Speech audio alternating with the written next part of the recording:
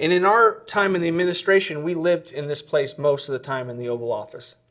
We would put forward some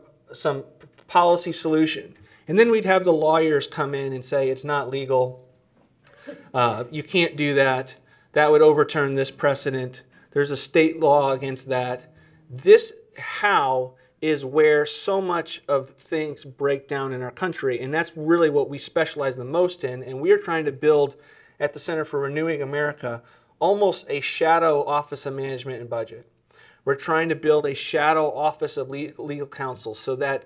when a future president says, what legal authorities do I need to shut down the riots, we want to be able to shut down the riots and not have the legal community or the defense community to come in and say that's an inappropriate use of what you're trying to do.